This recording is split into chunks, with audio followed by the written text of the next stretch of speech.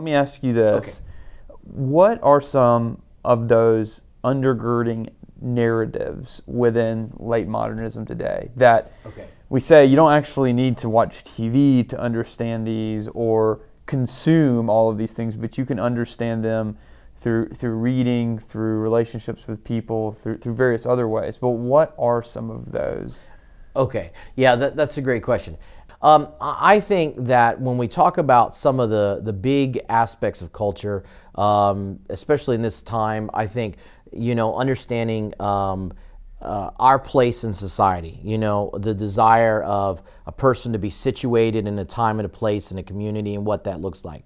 The desire to have significance, whether that be significance through, finances or name recognition or any of those kind of things. I think there's also the issue of contextualization, which is really big, and let me break that word down because we use it in different ways. But in other words, that increasingly I see the desire of people to find a context which they can work in, an identity that they define for themselves. I'm part of this group or that group.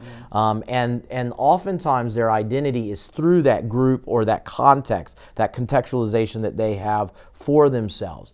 I think of in my years as a pastor, especially in California, people would surprisingly sometimes very quickly introduce themselves or let me know that they're part of this group, that they're this aspect or this community. And I always found that surprising because myself, I didn't, growing up maybe a slightly different place and time, I didn't think of myself contextually that way. So I would say that would be a couple of the things. Yeah. Name a couple you were thinking of. Well, one interesting thing about some of the things you said was that they actually I think that they transcend. I mean, you mentioned identity, a search for identity. Right. I would make the case that transcends context or transcends just simply a time period, and that's something about humans through the history of the world. That there's this identity that we see things and we put our identity, and they form who we are, they shape who we are. We look to certain things for meaning in life. Right.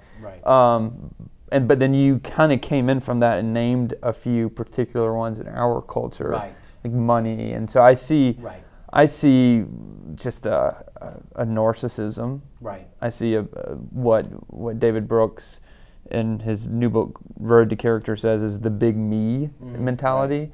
Right. And so it's a big me versus the big community, which is in some cultures. So in the West we have a very big me, a big entertainment culture. And that certainly shapes the way people look at issues, shapes the way they look at religion, maybe oftentimes why they reject religion. Right. And if we could work this through like the sexual, revolution, so to speak, that's happening in the West right now. And that's, I think, once you say the meaning of life is to find personal fulfillment. Right. I mean, that's the narrative, personal fulfillment, and it's the big me.